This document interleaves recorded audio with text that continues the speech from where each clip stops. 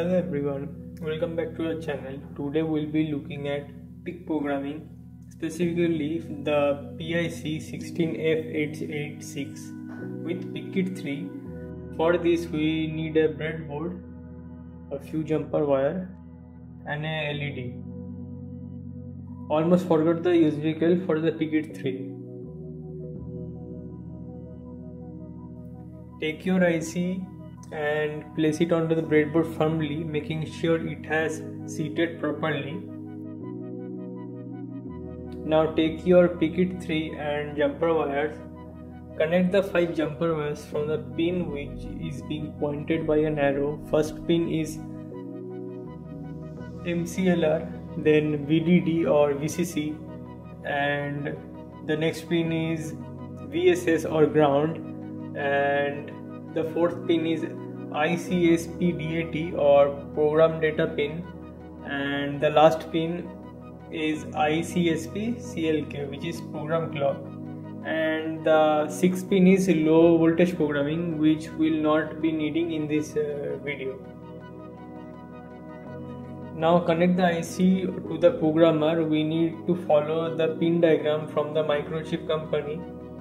This pin diagram is given by Microchip and will be connecting the other ends of the jumper wire to the pins marked here. And always double check your connection before powering on. Later you will see I made a mistake while connecting the wires to the IC. Connect the USB cable to the PIC 3 and your computer. Now to program the IC, we'll be needing two things. First, the MPLAB X IDE and MPLAB XC compiler. Specifically, the XC8 compiler, as our IC is 8-bit. Both of which can be found on their website. Moving on, now we need to create a project. Select Microchip Embedded and Application Project. Next, we choose a PIC IC we are using from the list here, which is PIC 16F886, and under the tool choose PIC 3. After that we select the XC8 compiler, which we need to install beforehand this step. Let's name the project Blink, as we gonna program the IC to blink an LED. Hit finish. It might take some time depending on your system. Once it has finished, right click on the source file and create main.c file. Name the file main, as the extension will automatically be added. Now the main file is ready, we can move on to the coding part. From the above window tab, select the target memory view and then configuration bits. A window will pop down below. In here you need to change few of the settings. Follow the changes which I am doing here on display. After making the changes, hit generate button below, which will generate the important config settings which we will need to copy and paste into the main C file. After that we need to write some more important lines to set the internal clock to 4 MHz.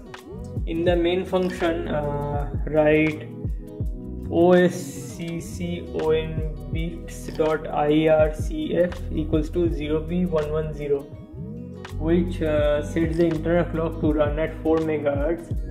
After that, to set a pin as output, we can use TRISA, where A is the IO port A and followed by the pin number, which is 5. So TRISA 5 equal to 0, which means output. And next, to do blink indefinitely, we declare a while loop with 1, and inside the while loop we write the blink logic to turn on and off the pin we declared as an output. Just assign it a value 1 or 0 as high or low. After writing the code, click on the hammer button to clean and build the entire project, and below you should see build successful if everything is okay till now. Now we open up the MPLAB IPE, through which we will upload the hex code onto the IC. On opening the IPE, go to settings and enter into the advanced mode. The default password is Microchip. check the box and set the voltage to 5 volt, as IC we are using is capable of using 5 volt. Coming back to the main menu, here we select the IC which we are using, which is PIC 16F886 and tool is PIC3. Hit connect and you see that we have encountered an error. Let's see what's the problem here. The pins are tight and the connections on the breadboard looks good too. Oh, I see what is the problem now. You see I have swapped the data and the ground pin on the PIC side. Thankfully it was a ground pin. If it were VDD or any other pin, I might have damaged something on here. Always check your connection, always double check your connections.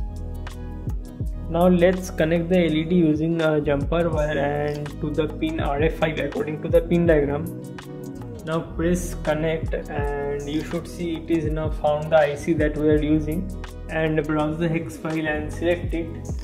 After selecting it, hit the program button and wait for it to finish the flashing it on the IC, and there you go.